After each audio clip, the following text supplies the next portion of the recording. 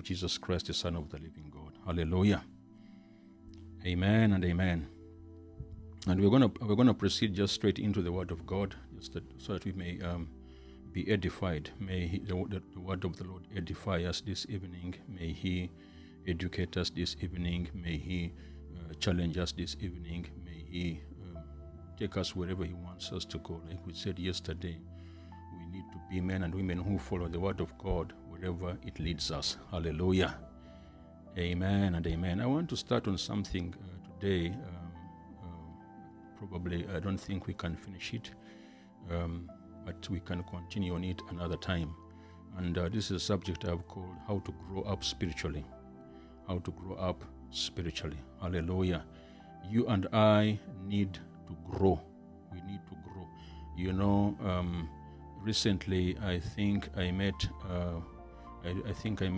one of our members' kids recently, and I don't know how the conversation went, but somehow I got to tell. I think the parents were telling me that he was celebrating, either his 7th or 8th birthday, and then he asked me how old I was, and I told him, I just said I'm in my 50s, and then I said, do you want to become like me? And straight away this young man said, no, I don't want to grow that old. I don't want to grow that old. When he heard of the number 50 and above, he thought, oh my God, that's not what I want. And recently, in the past few months, one of my sons had this urge to grow tall. And not few months, I think he has started this maybe over a year ago. So he would always regularly get a tape measure and measure his height, just because he wanted to grow tall. He was so eager to grow tall. He wanted to grow tall. Whenever he saw his cousins who were tall, he would feel so bad. So he wanted to grow so tall, and that he kept on measuring himself until the tape measure itself got spoiled. You can imagine. The desire to grow. Hallelujah. The desire to grow. But it's unfortunate that when we come to some age, some years, we tend not to want to grow. We fight the age. You see people like me trying to fight the gray hair. But I thank God I'm not fighting it. Let it come, let it come. Let it come. So you'll find many people trying to fight wrinkles. However much you fight them, my friend, you will grow old. They will come. Hallelujah. So we are talking about growing spiritually. Growing spiritually. Unfortunately, most of us grow physically, but we do not grow spiritually. And God wants us to grow spiritually. Hallelujah. Amen. To grow is to increase. He wants us to increase. He wants us to multiply. Growing, a living thing, any living thing undergoes natural development by increasing size or changing physically. But that does not mean change in size and change of physical features does not connote growth, because we have got many people who are old, but they're still behaving childishly, so that they haven't grown up. And I think if we are to examine our Christian lives, our spiritual lives, we'll find that we need to grow up in some areas. I don't know about you. And this evening, I want to challenge you. I want to challenge myself that we may grow up in our spirits, spiritually grow up. Hallelujah. Grow up. Growing up is the process of maturity or adulthood. It talks about development. Growth talks about flourishing. Hallelujah. In the Old Testament, most often growth referred to a reproduction of livestock like animals, cattle, sheep, and also of plant life. It talks about harvest, that's growth. But in the New Testament, we want to talk about the increase of the Word of God, the increase of the Word of God, the increase of the Word of God. In Acts chapter 6, verse 7, the Bible speaks of the Word of God increasing. But that means that the Word of God was spreading, the message was spreading like a bushfire. Irrespective of the persecution of the church then, the Word of God was spreading. It was growing like a bushfire. There was increase both numerically of the church and spiritually as well. And today, We are talking about spiritual growth, spiritual prosperity. This is what we are talking about today. Hallelujah. The Apostle Paul spoke more of this than anything else. He spoke more about spiritual growth, spiritual prosperity more than anything else. You know, although St. Paul could soar into strange heights of revelation, his interest was not just confined to cold theological constructs. You know, whenever he meditated on the final consummation of all things, he was always conscious of the spiritual condition of the Christians of his day. That was his main, main concern. And as a pastor, that's my main concern as well. My main concern is the spiritual growth, of individuals, the individuals that come that are under my care. Hallelujah. Paul, as an apostle, he evinced a deep, earnest, and personal concern for those who were committed to his under his charge, and those who and the churches that which he had oversight. He was committed to their spiritual growth. Very committed to their spiritual growth. You know, these churches and these communities were always in his prayers and thoughts, and he was always praying for their spiritual growth. And I think that this evening we need to learn something from Paul by considering what his judgment regarding Christian prosperity was, and what were the marks of Christian growth, how he viewed it. How did Paul view it? Hallelujah. The true prosperity of the church consists in the growth of spiritual graces among members. There's something called spiritual graces. And you and I need to be growing in those spiritual graces. You understand? Our parameters today as Christians, our yardsticks of growth are far contrary to God's way of measuring growth. They are far divergent. You know, we make so much of numbers as though prosperity were a matter of arithmetic. You know, we judge growth by numbers. You know, we are too obsessed with the statistics of churches. You know, statistics which can never serve as a standard measure with which to discover the precious gem of godliness. How do you measure godliness? How do you? We know how to measure. We count how many people came in the church. We count how many people were online these days. You know, that is good in and of itself. I'm not, discounting that. But that was not St. Paul's, measure. That's not what he emphasized. St. Paul cared less of the numbers of the members of the Christianity than the quality of the true Christians. His main concern was the quality, not the quantity. And that's what should be our main preoccupation today. You know, today, that is what we measure as growth. The numbers. And that is only a fraction of what growth is.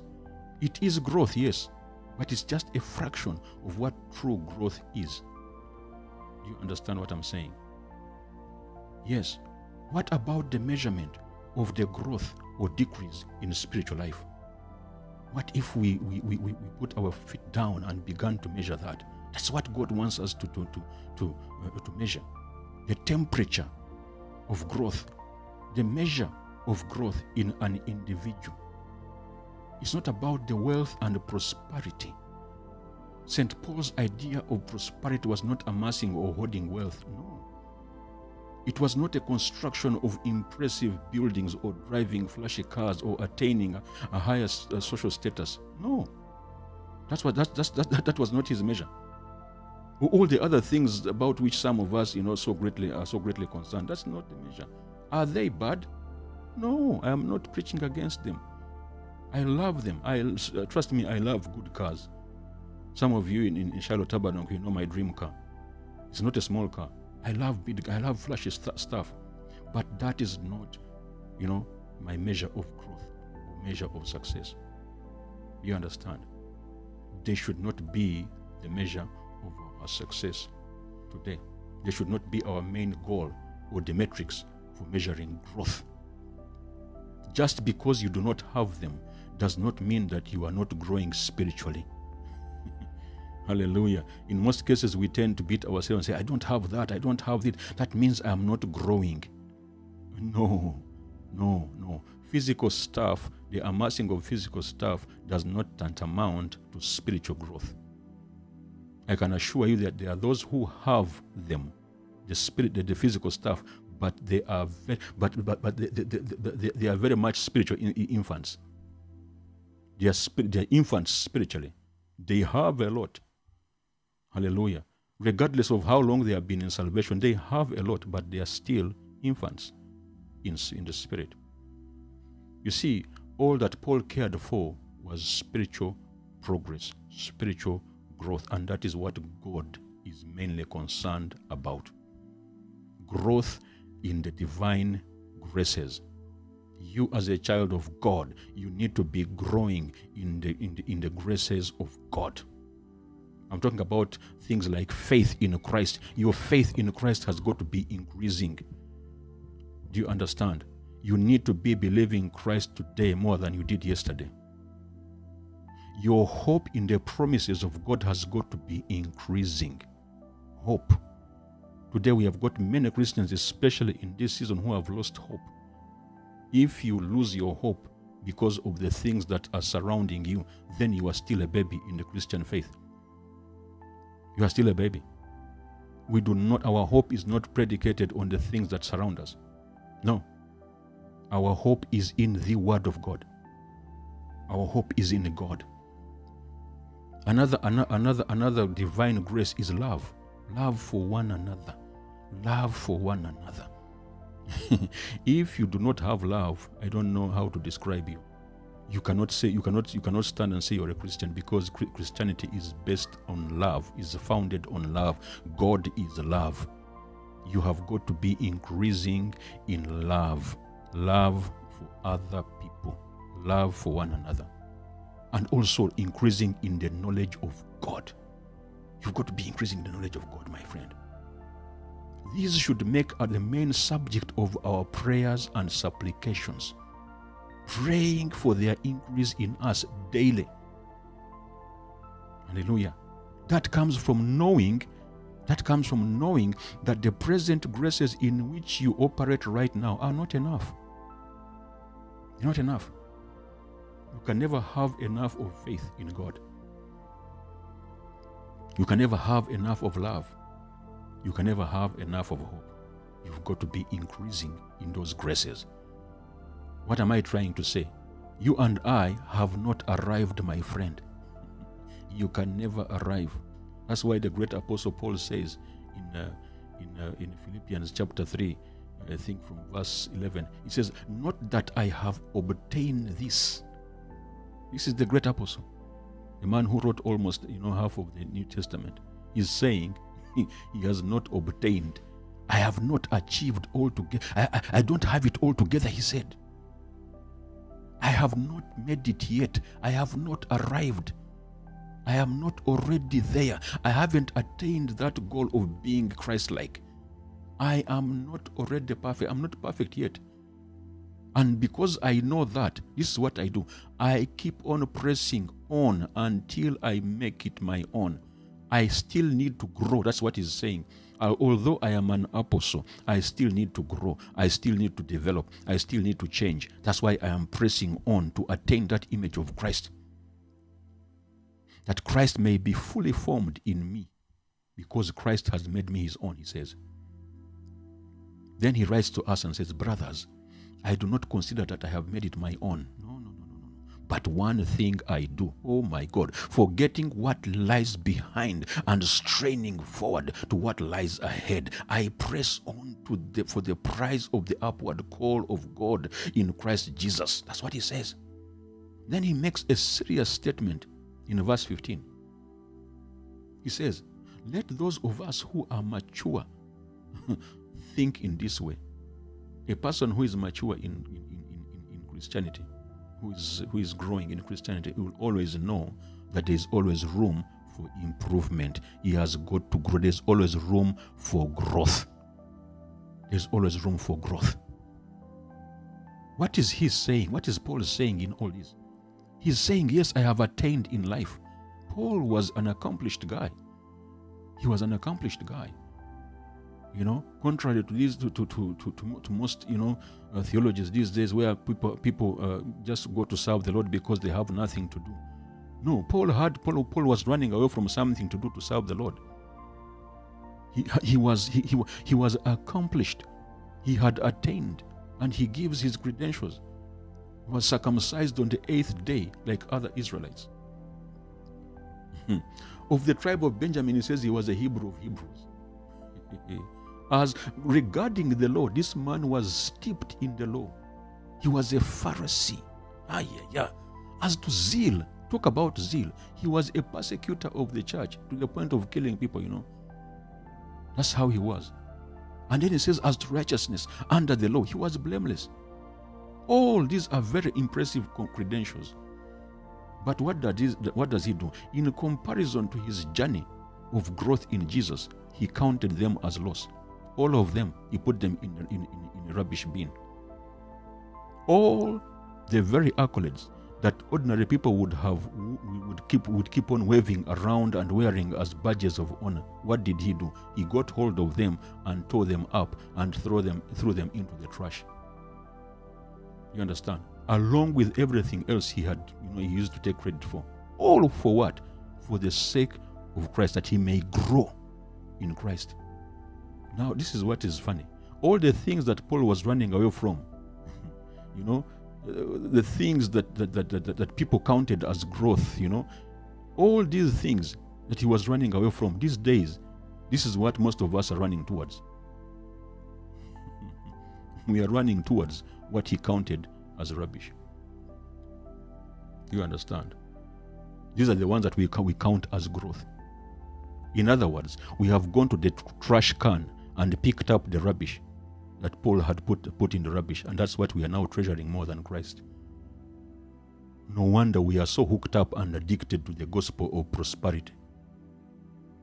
Do you understand, child of God? Prosperity is not bad.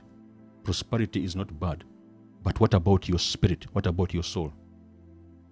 If you prosper in all the other things and yet your soul is perishing, what does it profit you? The Bible says, what shall it profit a man, to gain the whole world and yet lose his soul?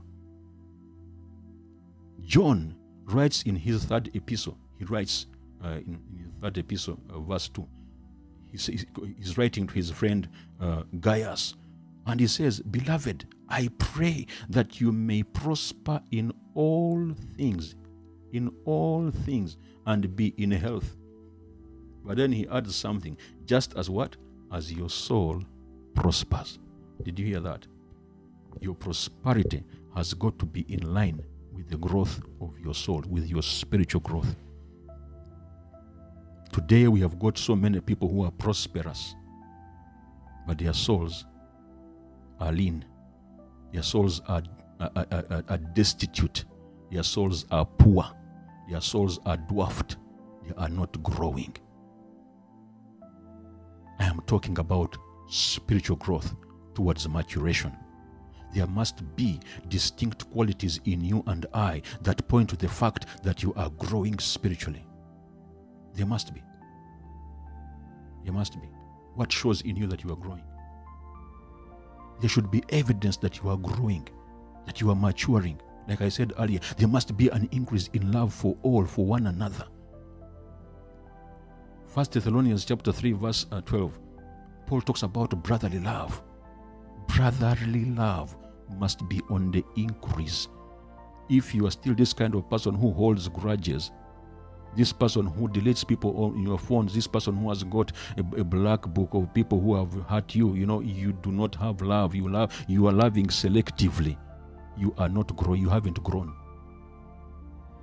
Love, the Bible says, covers a multitude of all sins. The Bible talks Paul talks of Christians in Ephesus. In Ephesians chapter 1, verse 15, he says that he loves them. He's rejoicing because of them, because of their love for all the saints, for all Christians. For all Christians. Listen, you need to love all Christians.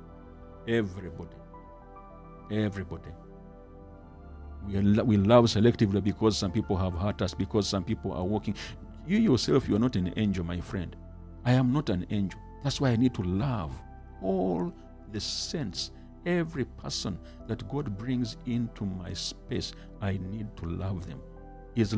I'm talking about loving the unlovables, Jesus Christ said, if you love only those who love you back, what difference is there between you and those who are out there? Because that's what they do. They love those who love them. What did he say? What did he teach? He taught, love your enemies. What does the world teach there? It's an eye for an eye. Now, the moment you begin loving your enemies, then you are growing. Hallelujah. Does somebody have a few enemies here? If you have them, start loving them, my friend. Do you understand? There should be evidence that your knowledge of God is growing. Your knowledge of God is growing. Colossians chapter 1 verse 10, it says, we need to walk in a manner worthy of the Lord. How is your walk? Is it worthy of the Lord? Are you fully pleasing Him? Are you bearing fruit in every work, good work? Are you increasing in the knowledge of God, child of God? Sadly, that's not what is happening. Most of us are still babes, are still babies, still requiring pamper changing. And yet we have been in the Lord for a long time, still carrying childish mannerisms, childish idiosyncrasies. Hallelujah. Paul says, and he's writing to all of us as he writes to the Corinthians in 1 Corinthians chapter 13. We normally call it the chapter of love. That's a chapter that in a maturing Christian has got to have under his or her belt. Love. He says you may speak like angels, you may speak in tongues, but if you do not have love, you are nothing. That's what he says. If I don't have love, I'm what? I am nothing. And as he continues, as he concludes that portion of scripture by saying in verse 11, he says, when I was a child, I spoke like a child. I thought like a child. I reasoned like a child. But he says, when I became a man, what did I do? I put away all childish ways. These days we have got men who behave like boys. You have got, men in power. I'm talking about power, men in power who are behaving like babies. You've got men and women in the pulpit who are behaving like children. They speak like children. We have got Christians who are serving, we like children. We think like children. We reason like children. We throw tantrums like children. Are you still throwing tantrums, my friend? Then you need to grow. You need to grow. Somebody said something and you are off the hook. You are flying off the handle. You need to grow. Do you understand? You need to grow. That is, to be Christian-like, to be Christ-like rather, is to grow and to begin to think like a man. You become a man. He says, when I become a man, that means he was a boy. He put away all the boyish things, the childish things. He gave them up. That's what Paul says. How many things do you have to give up this evening? That is why we need to grow, my friend. Hallelujah. Yeah, Hebrews chapter 5 verse 11 is what he says. Just giving the word of God tonight. He says, about this we have much to say. This is the writer of the Hebrews. And he says, and it is hard to explain, since some of you have become dull of hearing. And then he qualifies this. What does he mean? He says, for though by this time you ought to be teachers, you need someone to teach you again, the basic principles of the oracles of God. Some versions use the word elementary principles. You need to go back to the nursery of the principles of the oracles of God. And yet we have been in salvation, we have been in church. Isn't that a shame? That's a shame. He says you need milk. Because you are like that, you need milk. You are still a baby. You need milk, not solid food. There are some messages that we cannot preach to some people because they are still, you realize that they are still babies. So what do? You give them milk. It says, for everyone who lives on milk is unskilled in the word of righteousness, since he is a child. This is not me speaking these things, it's the word of God. Do you understand that? This is a serious matter. But then it says, but solid food is for the mature. The bones are for the mature. The meat is for the mature. For those who have their powers of discernment trained by constant practice to distinguish good from evil. If you cannot distinguish good from evil, you need to grow. Then he says, therefore, let us leave the elementary doctrine of Christ and go on to maturity. Do you understand? Not laying again a foundation of repentance from dead works and of faith toward God and of instruction about washing and laying on of hands and resurrection of the... As a matter of, let us move on. Those things, by now, we shouldn't be talking about these things. By now, we should be at another level. You understand, child of God? Where are you on this spectrum? Do you still need milk? Do you still need milk? Or by now you ought to be teaching others? He's saying you ought to be instructing others. You ought to be helping others. We need to grow. Hallelujah. The Bible talks about John the Baptist. John the Baptist in Luke 1:80. He was a baby, like every other baby. And the Bible says, and the child grew. The child John grew. And he became strong in spirit. He grew and became strong in spirit. Child of God, you need to grow and become strong in your spirit. Because like we said yesterday, the battles that we face are not physical, they are spiritual. If you are not spiritually strong, if you are not spiritually mature, you cannot fight the spiritual battles. You cannot wage war in the spirit. Do you understand? By now we need to know that whatever is happening in whatever physical thing is happening in our lives is spiritual. Everything that you see is spiritual. And for you to overcome it, you need to be strong in the spirit. You need to have grown in the spirit. You need to be growing in the spirit, equipping your spirit, feeding your spirit, like we said yesterday, on the word of God. Hallelujah. The Bible speaks of Jesus Christ, our Lord and Savior. In Luke chapter 2, verse 40, the Bible says, and the child grew. Jesus Christ grew, and he became strong, and he became filled with wisdom, and the favor of God was upon him. You need to grow that you may become strong and be filled with wisdom. You understand that?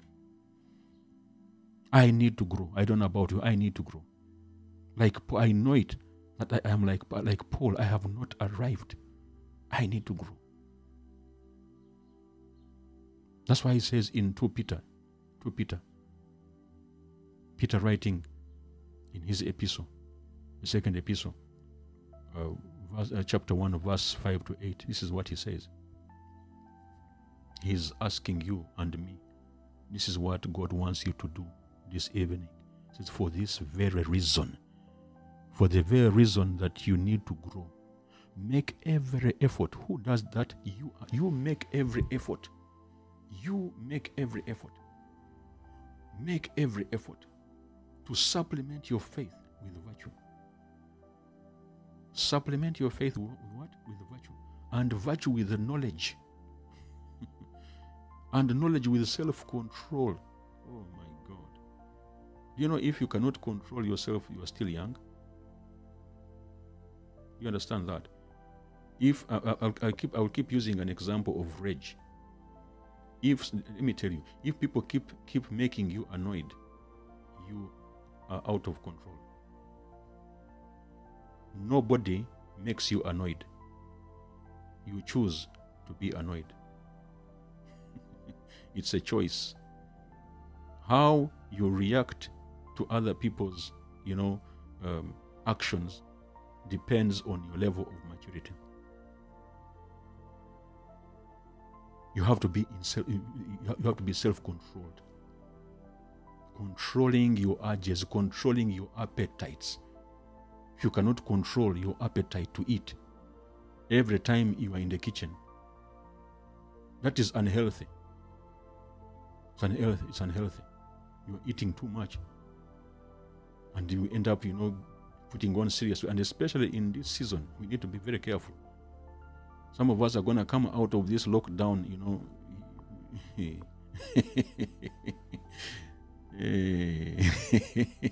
You need to have self-control, my friend. Not everything that passes by you, you've got to eat it. Not everything edible you should be eating. Drinking, some people cannot control their sexual urges. Then you haven't grown in the spirit. You are still young. Do you understand? The self cannot be in charge. You have got to be in charge of the self.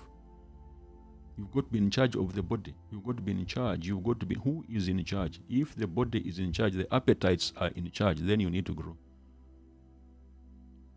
You understand? And then it says self-control with steadfastness, and steadfastness with godliness, and godliness with brotherly affection, and brotherly affection with love. For it says, if these qualities are yours, if you have those qualities, go back and read that portion of scripture. If those qualities are yours and they are increasing, you understand? It's not enough to have them. They have to be increasing. They have to be increasing.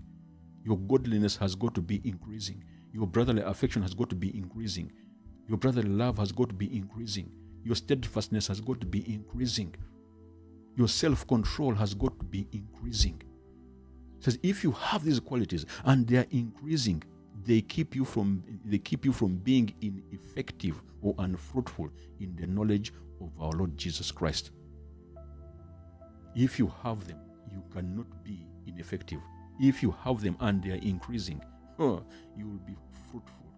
And that's what God wants. Hallelujah. And that's the purpose of the fivefold ministry, my friend. That's why the fivefold ministry came. That's why he says in Ephesians chapter 4, verse 11 to 15, as we finish. This is the last scripture tonight. We'll continue next time to look at how we can grow maturely, spiritually. How we can grow spiritually. He says in Ephesians chapter 4, verse 11, it says, and he gave the apostles, the prophets, the evangelists, the shepherds who are the pastors, the teachers, to do what? To equip the saints for the good work of ministry. Number one, for building up the body of Christ. Until when? Until we attain to the unity of the faith and of the knowledge of the Son of God. Why? To mature manhood. He wants us to become mature, to the measure of the stature of the fullness of Christ, so that we may no longer be children. That's what he says. Children who are tossed to and fro by waves and carried about by every wind of doctrine. You cannot be tossed, and by this time, you cannot be being tossed up and down by doctrine, by every person who comes up in town, by every preacher who comes. You cannot. You need to be mature. You need to be mature. You understand what I'm saying? You need to be growing. You need to be growing. I cannot be being tossed up to and fro by any way of doctrine that is carried by cunning men. He says being carried by human cunning. These guys who peddle these these doctrines, they are crafty. They are crafty in their schemes. They are crafty in their schemes. But he says, rather, speaking the truth in love, we are to grow up in every way into him who is the head, into Christ. We are to do what? To grow. In how many ways? Every way. You are to grow in every way. Growing into him who is the head, into Christ, from whom the whole body, joined and held together by every joint with which it is equipped, when each part is working properly, When each part is working properly, it makes the body grow so that it builds itself up in love. Just like your body. Every part of your body, if it's not working properly, you cannot grow. You cannot grow. Do you understand, child of God? Do you understand why we need to grow? We need to grow. We need to grow. And next time we meet, which will be next Friday, I hope, or Wednesday, we'll be talking about how to grow maturely. How to grow from the stage of a baby to become an adult in the spirit. Amen. May I pray for you right now. In the name of Jesus Christ, the Son of the living God. I hope you have taken away something this evening. I hope you have taken away something to go and think over and ponder over. Thinking about the areas in which you need to grow. Now listen, stop looking at other people right now. Stop looking at other people. Stop looking at the faults in other people. This time get hold of that searchlight and turn it into you. And say, Lord, show me the areas where I need to grow. Show me the areas where I am stagnant. Show me the areas where I am a dwarf. Show me the areas where by this time I should have outgrown. The areas which I should have outgrown by this time. Show me those areas that I may grow. And let that become your prayer request. And the ones that you already have, ask for increase. Let them grow. Let them increase in the name of Jesus Christ, the Son of the living God. Father, in the name of Jesus Christ, the Son of the living God, we thank you for your goodness. Thank you for your grace. Thank you, King of Kings, for your desire for us to grow into you, to be mature, King of Kings, to put away childish things, my Father, Lord. Father, in the name above every other name, I pray for myself as I pray for your children right now, that King of Kings, you will cause us to embark on a path to grow, a path for spiritual growth. Just as King of Kings, our bodies are prospering, our physical stuff are prospering, our finances are prospering. Father, may our souls, King of Kings, also grow in the name of Jesus Christ, the Son of the living God. I am tired of throwing tantrums. I am tired of King of Kings of being angry. I am tired, King of Kings, of hatred. I am tired of all those things, oh Father Lord, that depict childhood. Father, I want to be a man, just like Paul says, he put away all childish things. May we put away all the childish things in the name of Jesus Christ, the Son of the living God. And we ask all this in the mighty name of Jesus Christ, our Lord and Savior. Amen. Notice as we finish that nobody is going to take away those things except you. Paul does not say, and God took away the childish things. No, you have got to take them away. Identify them and make sure that they are out of your system. Hallelujah. Get them out of your system in the name above everything. Ask him for the strength to do so. Hallelujah. We give him the praise.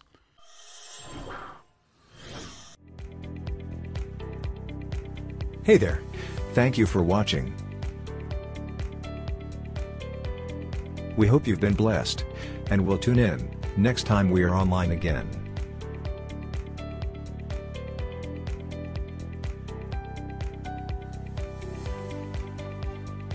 You can also watch our other videos on YouTube and on Facebook. Please do subscribe to our YouTube channel, and also like us on Facebook. You can also follow us on Twitter at ShilohLDN. For more information, please visit our website at www.shiloh.org.uk.